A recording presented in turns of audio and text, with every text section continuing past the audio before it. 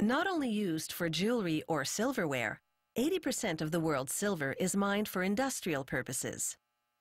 Silver is the most conductive and reflective metal on the planet, so for example, it's used in electronic components and in construction as an insulation coating on glass. The mining company produces silver bars, the composition of which is 93 to 97% pure silver. It sells the bars to a refinery, which further purifies them for sale to industries.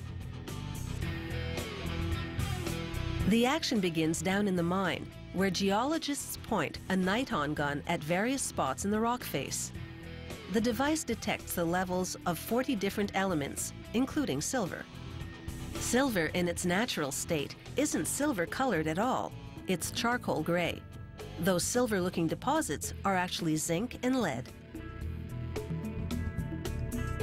Miners drill holes in the silver-rich areas the geologists pinpointed, then insert sticks of dynamite.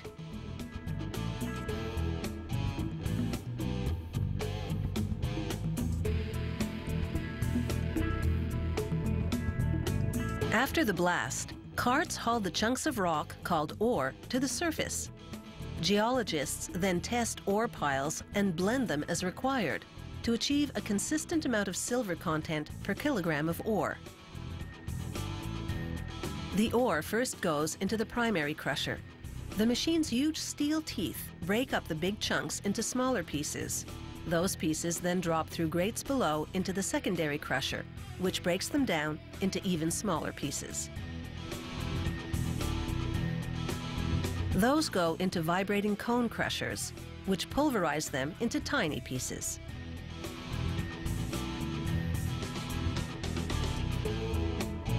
A conveyor transports the crushed ore to the ball mill. At this point, the ore pieces are roughly 6 millimeters big. As the mill's large cylinder rotates, steel balls bounce around inside, grinding the ore into powder. A water circulation system flushes the silver-rich powder out of the cylinder and into large tanks which keep the water moving. To separate and dissolve the metals the powder contains, workers pour in acid.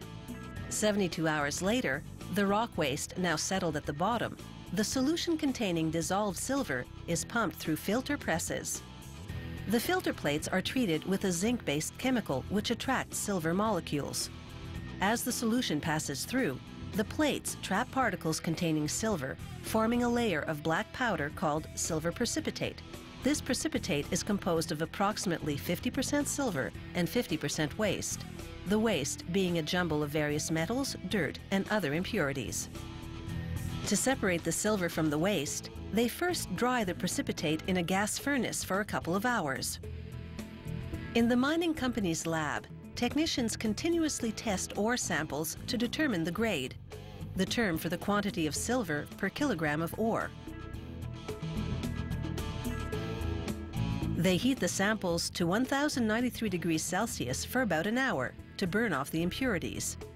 What's left after the burn-off are the silver and other metals, such as lead, zinc, copper, selenium, and cadmium.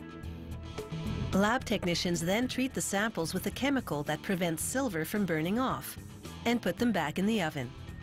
When the samples come out about an hour later, all the other metals have burnt off and only silver is left.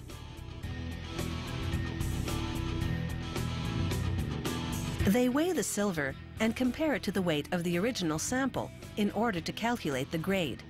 The key to running a profitable mine is to ensure that the grade is consistently within certain parameters. Back at the mill, workers put the now dried silver precipitate into an oven, along with chemicals which prevent silver from burning off. Approximately 4 hours later, the silver and waste have separated and melted. Workers pour them into bar-shaped molds. The silver, being heavier, settles at the bottom. Workers skim off the waste floating on top. In less than 5 minutes, the molten silver cools and hardens, enabling workers to extract what is now a silver bar. The mining company sells the bars to a refinery for processing into industrial-grade silver.